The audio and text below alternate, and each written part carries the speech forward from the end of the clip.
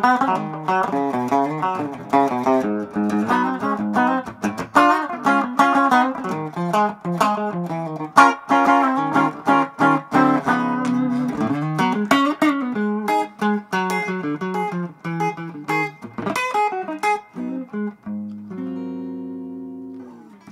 everybody, Lucas Haneman here, and welcome to a little mini-series on Guitar Tone Tuesday called The Guitars of Bonecat. There's a guy from Ottawa named Bill, and he's in a really cool duo called Bonecat, and I know him very, very well. He's a good friend of mine, and he's graciously, over the course of the next 3 weeks, lending me a guitar a week to check out for the Guitar Tone Tuesday video series. So I'm very, very grateful for that. And this first one is a bit of an oddball guitar, but a very, very cool, interesting instrument. I've never tried a Reverend before, and I gotta say I'm very impressed with this. This is a Reverend Warhawk 390. It's kind of its own thing. We got 3 soap bar P90 pickups, an offset body style design, a Carina body, a little small pickguard here, volume, tone, and bass contour. Now the bass contour thing is something that a couple of brands do, notably G&L, they have their own version of this, and Reverend. But it's very cool with P90s because 3 P90s, if you thin them out a little bit, can sound almost very, very stratty, especially because this has a traditional 5-way switch here where you can get all of those in-between kind of quacky sounds like a Stratocaster. So just to show you a bit about that, I'm going to go through all the pickup selections. That's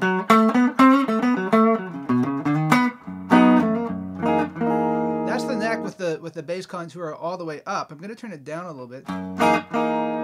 It really thins out.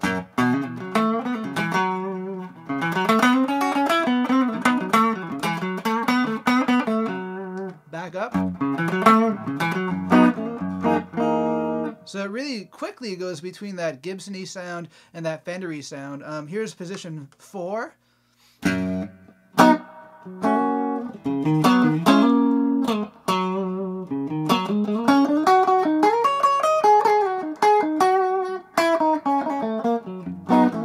thin it out a little bit here.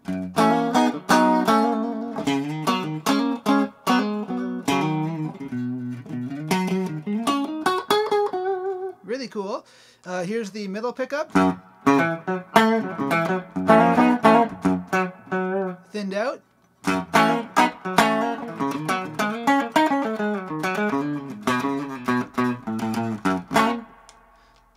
Position 2. Thinned out.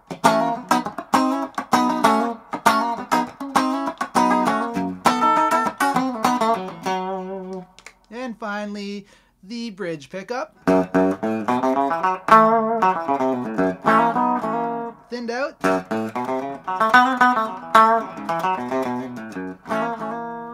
Now I'm going to turn on some overdrive, courtesy of the Kingsley Minstrel Tube overdrive pedal. And let's check that out.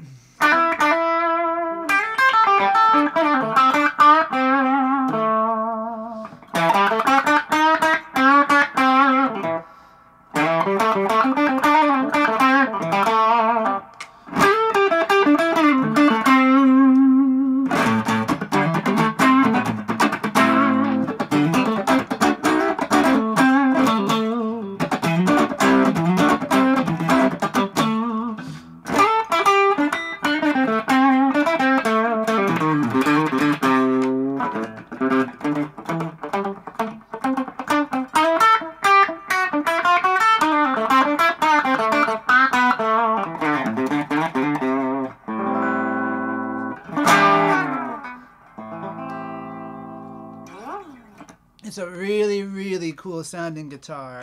And the amazing thing is that these are regular 60 cycle inducing P90s, but they're very reasonable in terms of the hum factor. They really don't hum much. It's really, really cool. So some of the other features are, this is a Carina body guitar. The body and the neck are Carina. And the neck is a set neck design, so there's no bolts here, keeping the neck on the guitar. It's glued in. Very, very cool. And the whole guitar doesn't weigh very much. That's something that really caught me, and you know, it's very resonant too.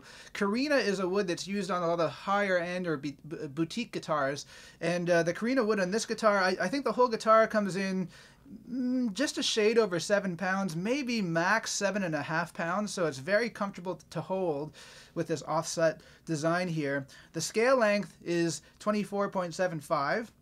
The headstock is very cool because it's this kind of reverse angle headstock, which honestly I don't have very much experience with, but it's very, very nice. Kind of a nod to me, it almost seems like a G&L type thing with this little hump here on the headstock. But it's got a rosewood fingerboard, 22 frets, and that's about it, I'd say. This guitar is a stop tail model, but they do have this with a Bigsby as well.